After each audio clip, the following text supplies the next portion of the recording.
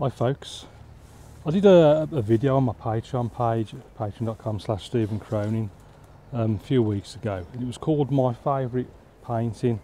Rob had asked me a question about what my favourite painting was of all the ones I've done over the years, and generally I was trying to explain that I didn't really have a favourite. The reason being, every painting I've done, I've always thought, oh, I could have done this better, I could have done that better, and so I've always thought, you know, the next one will be the best one, the next one, always the next one. But Linda left a nice comment saying, I think most of us feel the same way.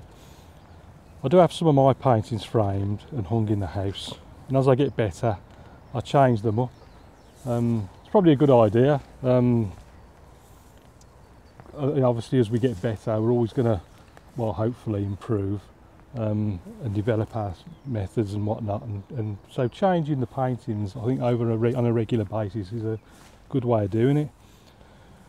I too am a perfectionist, and I know what you mean about always seeing something in a painting that could have been done better. But I'm curious about the other question Rob asked. I'll rephrase it and throw that out again. If you had to choose one painting you did as a favourite for whatever reason, what would it be? Please share a photo of the painting and explain how you connected with it. So I'll do that.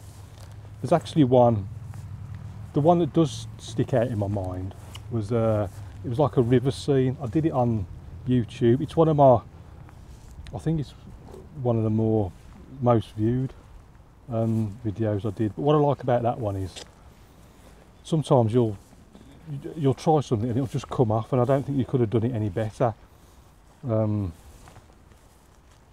Plus, I think the fact that I was videoing it, which isn't the easiest way to paint because you're having to focus on doing a commentary and the rest of it, so I was really happy with that one, and I think that's the one I'll choose. So I'll post that video on my Patreon page just to show as the example.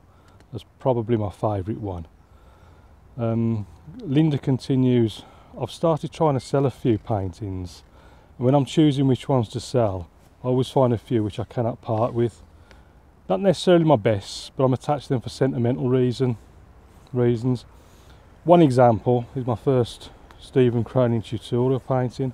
After I painted it, I said to myself, this is the way I want to paint. Now I've felt that when I've watched my first Ron Ransom video.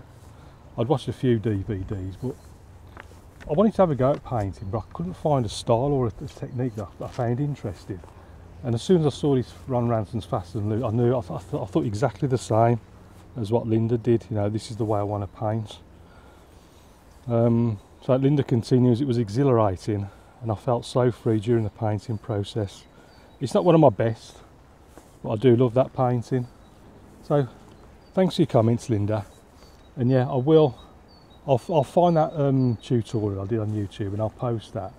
And I'll post a few words as to why I like that one so much. So thanks for watching, and I'll see you again soon.